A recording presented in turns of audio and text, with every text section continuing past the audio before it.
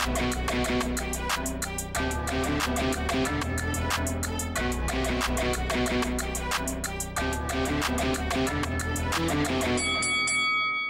guys, welcome to Boxing Squared for boxing news and views from around the internet. Rising British prospect Moses Itauma has advanced to 8-0 off the back of a first-round stoppage at the York Hall.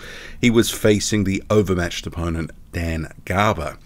So the 19-year-old, he didn't play with his food and he did what he should against an opponent of this level and basically put it on him from the outset. And the left hand, it was landing flush and clean pretty early on.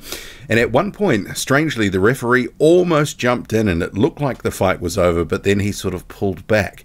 Itauma kept going, started to land the right hook in as well, and the referee, after about 2 minutes or so or just over, had seen enough. Garber was covering up, wasn't really throwing back, and he was starting to take a few decent shots from Itauma. So it was all she wrote. And actually, I think the after the fight post-match interview and the what next for Moses Itauma is where the real news is at, because they were talking about the what next potentially coming out May 18th and then also potentially in June, there or thereabouts. But they're looking to have him fight 7 times this year, and that was Francis Warren, Frank Warren's son, who manages Itauma, said that they want to have him out 7 more times this year.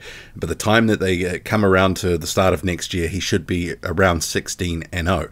Remember, they are still wedded to the idea that Itauma, if he is moved quickly and through the levels, steps in the next year or so, still has a shot at breaking Mike Tyson's record for becoming the youngest heavyweight champion.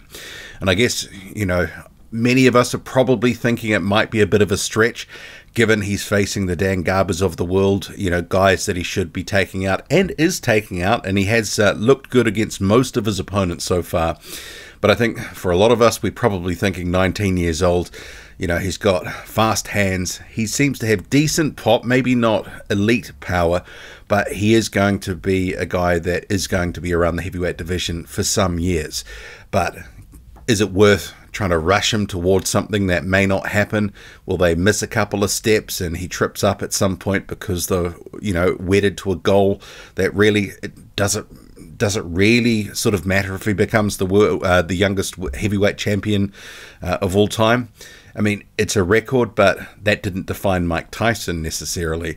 But I think the thing is, with all the contenders and different heavyweight champions currently, and what's got to happen, the logjam in the heavyweight division, to sort of see a path towards a title within, you know, the next year until May 2025, I can't see it.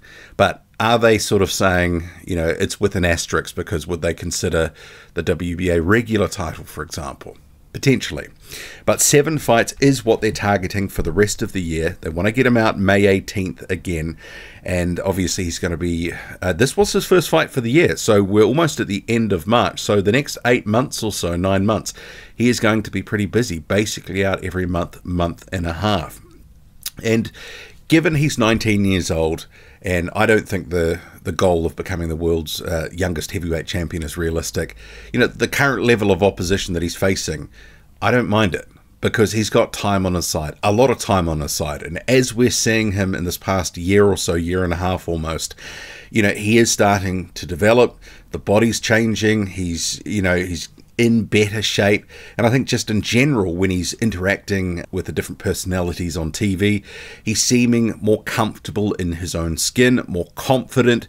As time goes on, that will only continue to be something that will continue to occur, and he'll get better at the inside and the outside aspects of boxing. His trainer, Alan Smith, he really had some superlatives. So this was the first fight for new trainer Alan Smith with Moses Itauma, although he's known him for the best part of 6 or 7 years by the sounds of it. He described him as a special talent, and he went on to say at the end of his brief comment that if he continues on the way he is, he will be the best ever. So if that's not heaping on pressure, I don't know what is.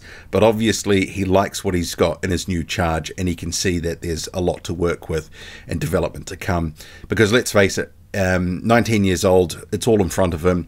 And if they guide him right, he could have a great heavyweight career. I'm not saying he's going to be the best of all time, because I think there's one thing at the moment with the way that they're pushing him. While there might be a lot of hype coming out of Queensbury and on the television broadcast from BT and all that sort of stuff, I don't really sort of see the wider boxing sphere picking up on that to a large extent at this point.